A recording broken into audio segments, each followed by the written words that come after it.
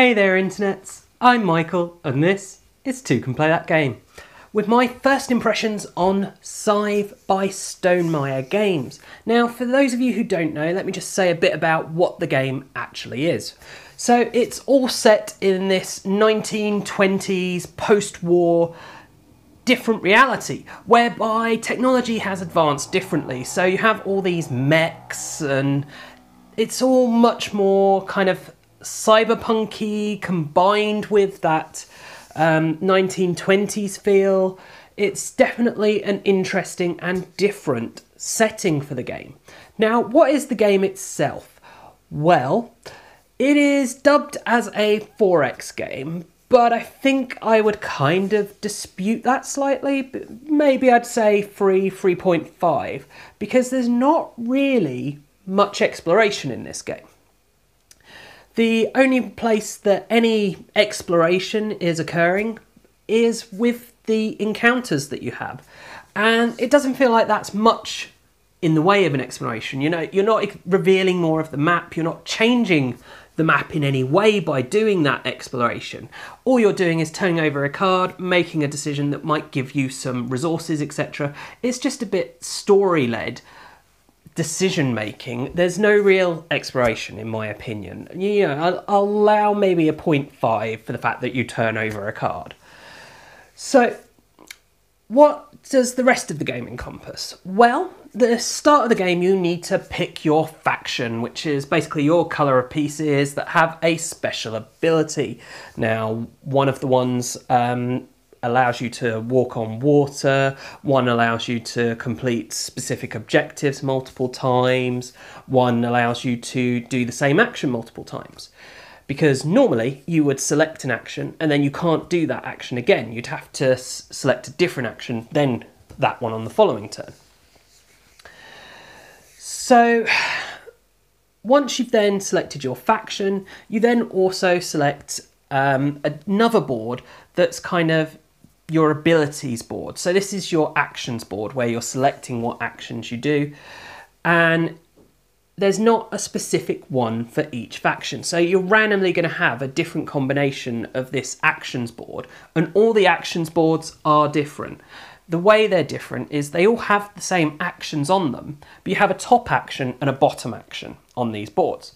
And when you perform an action, you can perform the top and the bottom, or either or. It's up to you. So the fact that you have a different combination of what those top and bottoms are mean that one time playing you might be able to do two things that you really want to do together a lot of the time and they're on that same action, and another time playing you won't have that. So you have to kind of adjust your strategy based on how that board gives, which is a very good idea. It means that the game does change from play to play. And of course, recently has been announced there is an expansion with 2 new factions. I don't know if that's going to come with 2 different action boards or if they've already covered all the different kind of permutations of combinations that there are. But still, 2 new factions will mean 2 new special abilities to mix up those strategies a bit. Now, how does the game actually work? So once you've got your board, you then put out some workers, and it's all this hexagon kind of map. And each of those hexagons represents a territory, and the different territories provide different resources, be it people, metal, food, wood. I think there was another one, but oil was the other one. So, you know, they'll produce a different resource, and to produce that resource is an action. You won't just automatically have a production phase each turn. You will specifically say, right, well, I want to put my efforts into producing resources this turn. I want to put my efforts into buying resources this turn. Now, when you get resources, they don't sit in front of you. They stay on that map. They're carried around by your workers. So if your workers get defeated, you lose the resources, which is an interesting aspect of battle. It means that you can gain resources by battling, and by expanding your territory and taking over more territories, not only are you able to gain different and more resources, you're also then able to deprive your opponents of resources and take the resources that they've already spent time building up. So that all is fairly interesting. The way the turn will actually work is you'll select your action, and that could be to move, it could be to produce resources, as I say, it could be to trade, and it could also be to enhance your military strength.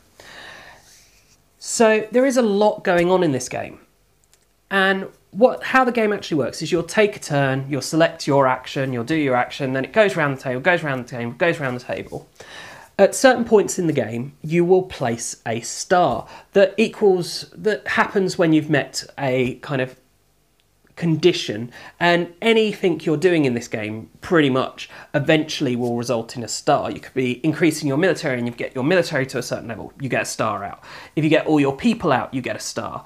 You know, everything you can do will generate stars, and those stars then cause the end condition. I think it's when someone has all 6 of their stars out, that then ends the game.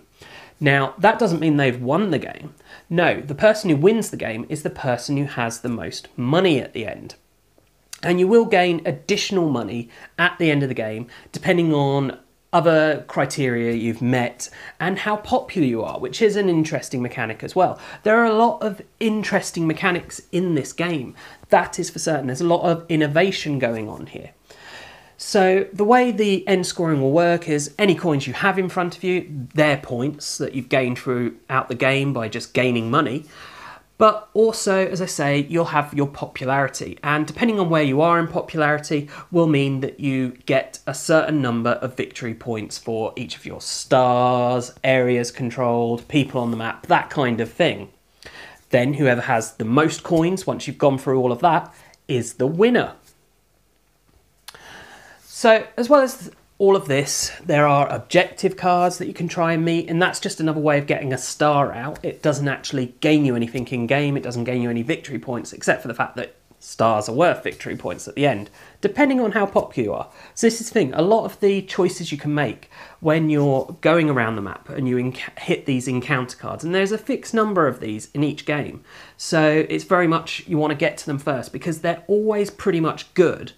But what you tend to have is they have 3 options on them. You'll have one option that is give up nothing to gain something. You'll have a middle option that's give up a little to gain a little. And you'll have a bottom option that's like give up a lot to gain a lot. And that gaining a lot tends to be sacrificing popularity. Basically, you be a bad, mean guy, and the populace do not like you for it. As a result, that means that you gain more immediately, but then at the end of the game, your popularity is going to be lower, so you'll gain less victory points there. There is so much going on in this game, it's really hard to get across. But hopefully I've given you a vague idea of how it all works. The one thing I haven't yet talked about is combat. So as you're moving around this board and generating more and more income that allows you to build more stuff and do more stuff, you will encounter other units. Now it's important to note workers do not fight each other, but units do. So the units that you're putting out, you have your starting unit that's kind of you as a commander, and then you also get mechs that you're able to build, which are really nice and they enable you to move around the map the most. When you have those in a space, you then have a fight. Now, fights in Scythe have a deterministic factor, which is quite nice and interesting. During the game you can collect combat cards that give you an amount of combat on them. This is probably the biggest aspect of luck in this game because the cards range from 1 to 5, which is a pretty big deal when combat's concerned. You know, if you just keep getting 1s and someone else keeps getting 5s, they're always going to be better at combat. But you can win the game without getting into combat at all. So although that can make a difference if you're going the combat route, you don't have to go that route and take that risk with luck. So as well as you choosing to play up to 2 of these cards, you can also use your military might. And you have a dial that you set in secret, and everyone knows what your maximum military is because that's given on the board. You know, you've been increasing your military strength. They can see that. And when you then use that military strength, that goes down. So it takes you further away from getting to that star point there. But you could use 0 and just use your cards. There's a lot of options there in the combat. So there's a lot going on in this game. And I guess I can see why this game is so popular. I mean, the thing I liked most about it was how upgrades worked. The whole buying of buildings, I was a bit, yeah, it's just buying buildings, buying mechs, yeah, it's just buying mechs, all the actions. You know, these all felt very typical Euro-y worker placement-y type things. But then this way the upgrades work in that when you choose to do an upgrade, you not only improve one of your top level abilities by making it so that you gain more when you do that, you then move the cube off of that, revealing what you're going to gain, and covering up the cost on one of your lower abilities. So I found that really nice, really elegant, and that's kind of what I focused on when I played, actually, because I like that idea and that mechanic so much.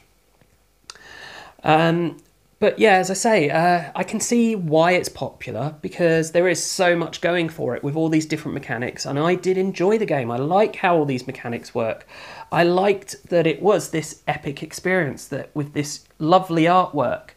But okay, it has that typical Euro thing that the theme doesn't feel directly connected to the gameplay necessarily. It's probably better than a lot of Euros, but it's still a bit dry on the thematicness for me personally. I can see why it's popular, but I really don't get why it is as popular it is. I don't understand the hype that there is. I would not say that this is a top 10 game for me, for example. And maybe it's just I don't feel the same way other people do, and people who are much more Euro-focused will probably enjoy this much more. But for me, I would say it was a good game. It's definitely top 100 material, don't get me wrong, probably in the top 50.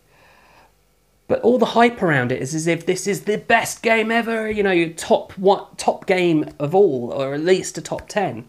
And I just didn't get that feel. I mean, it kind of dragged on a bit with the way it built up. It was very much, okay, we're each on our own individual island, not really interacting. And it took maybe half an hour for us to kind of build to a point where you could get off your own little island and start having interactions. It was very slow churning towards that and building up towards that. And that's part of what put me off. And then you've got the fact that it is such a heavy, complicated game. There's no clear way to play this game. I think maybe if you've played it a ton of times, you'll start to kind of get an idea of strategies, what you should do first, what based off what other people are starting out doing you should maybe do, or based off your missions. But sitting down to play this for the first time, it was very much, there's all these options of ways you can go about trying to win, to gain victory points, to gain these stars. And it was like, well, what should I do? And there is no clear answer. A lot of people will like that, but for me, it kind of just it had me kind of floundering, unsure what to do, and I kind of just went, well, I guess I'll build towards doing this. And I never managed to get a single star out in the game we played. So, okay, we were playing a slightly shorter game, but even then, that was like 2 hours long. So this is a very long game as well, and that's part of the reason that it kind of falls down on me, because I struggle to get long games to the table. I've got a few of them as it is, and they so rarely get played that for me, a game being long is very much a turn-off, and a game of Scythe is going to take you 3-4 hours. I mean, we were playing with 5 people, that will slow it down. Maybe it's better with fewer people, and obviously I can't comment on how it'd play with 2. Well, I say I can't comment. I can't give an informed comment. My opinion is that it will play perfectly fine with 2 and it will just make it quicker. Potentially it will be a better game as a 2-player game. However, the lack of then worrying about lots of different people coming after you is probably going to be at its best around 3 or 4. With 5, as I say, it starts to slow down a bit. So yeah, it was a good game. I enjoyed it. Not one I'm planning on getting. I just wouldn't get it to the table enough. It just felt a bit dry, a bit flavourless to me. And yeah, I don't understand that hype. So that is my thoughts on Scythe. The one thing I do want to just quickly add, It was actually a retail version that we were playing, and I want to say component wise it was great. You know, all the wooden cubes and everything, the recesses on the playing boards for all the bits to fit in is fantastic. It's a great idea. It worked really nicely. You know, there's no oh I knocked that type thing going on, so that's really good component wise. The minis were all very nice as well, nicely made, nice components. You know, component wise there was really nothing to argue with, and the artwork was all really nice as well. Okay, I do hope you've enjoyed this, and if you have, please do check out the rest of my videos on the channel, as well as subscribing to the channel and sharing it with your friends and family. And do also take a look at us on social media. You can find us on Facebook and on Twitter. And as always, thanks for watching, and bye for now.